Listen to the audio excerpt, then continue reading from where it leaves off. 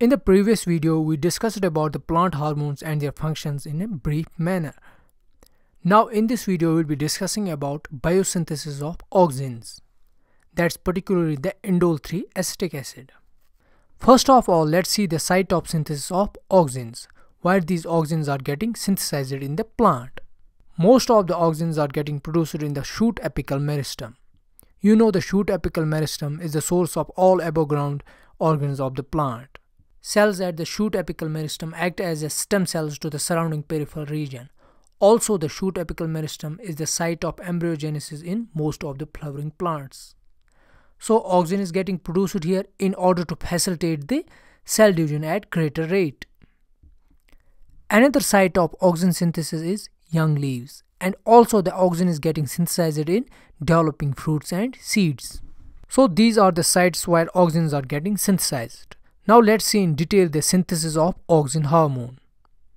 In the synthesis of auxin hormone, we will discuss the tryptophan dependent pathway.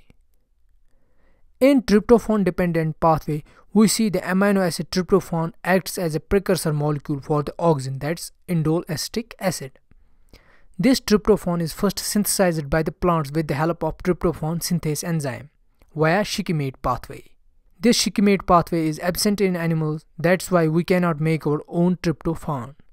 This is the reason we take tryptophan in our diet, as we cannot synthesize it in our body due to the absence of tryptophan synthase enzyme. But the plants have this enzyme and can synthesize the tryptophan by it. Now let's jump back to our topic.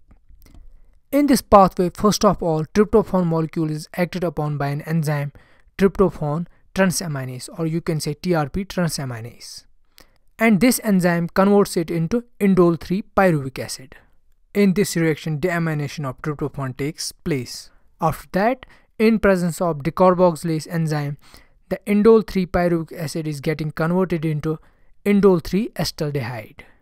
In this reaction, we see there is a decarboxylation of indole-3 pyruvic acid, which is catalyzed by indole-3 pyruvic acid decarboxylase.